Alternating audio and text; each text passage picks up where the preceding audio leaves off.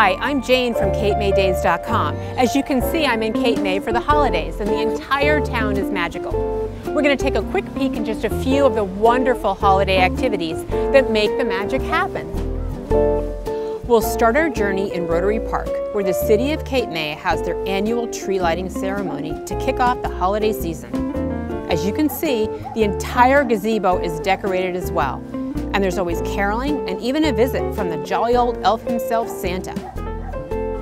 Next, let's watch a bit of the West Cape May Christmas Parade. This annual all-volunteer parade has been a tradition for over half a century. Typically held on the first Saturday in December, it features floats, bands, dancers, first responder vehicles, and more.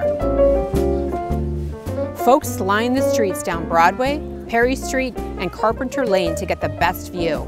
So it's smart to get there early to grab a prime spot. Now we're popping over to Washington Street Mall, which is decked out in glorious holiday decor. Of course, it's an ideal location to get some quality Christmas shopping done. It's also a great jumping off spot to do a holiday house tour. So many of the inns, houses, and bed and breakfasts are breathtakingly decorated each year.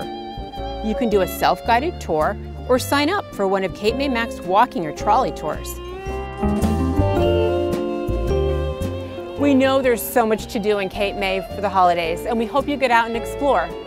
To learn more and to get great tips about Cape May, please subscribe to my blog, CapeMayDays.com. Thanks to our sponsor, Atlantic Barter. Thanks for watching.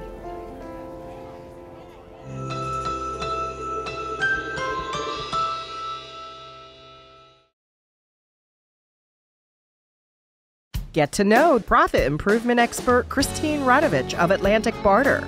Listen to her on the Barter with Christine show, which broadcasts live every Wednesday at 1 p.m. on www.dbam.com, the show for business owners to learn how to gain new customers and save cash.